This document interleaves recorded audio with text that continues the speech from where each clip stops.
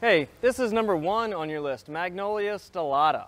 Okay? So Magnolia stellata, the most noteworthy thing at this time of year that you'll see on Magnolia stellata is it's going to overwinter with these giant floral buds. Magnolias, all of the ones that we're going to do, they all have really large floral buds, and that's what you see out here at the tip. And in the case of the magnolias that we're doing, one of the ways to separate them is on the size and the relative pubescence and the type of pubescence that you'll see on the buds. So Magnolia stellata, or star magnolia, its flowers are white. It has upwards of 20 tepals that are fully reflexed, and they're quite narrow, more strap-like, okay? And its bud is really, really pubescent. So it's got this super fuzzy bud.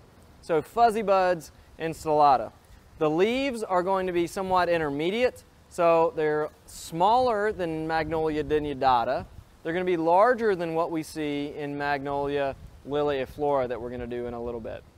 Okay. Again, there are a number of cultivars out there.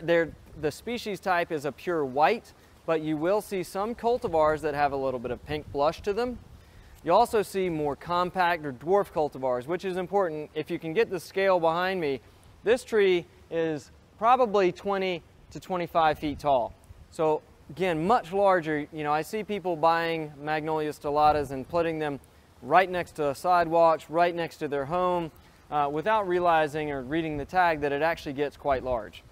But lots of cultivars out there. Pick the right one for you. The pure white flowers are really prolific, and it's a great species to add to the landscape. Magnolia stellata.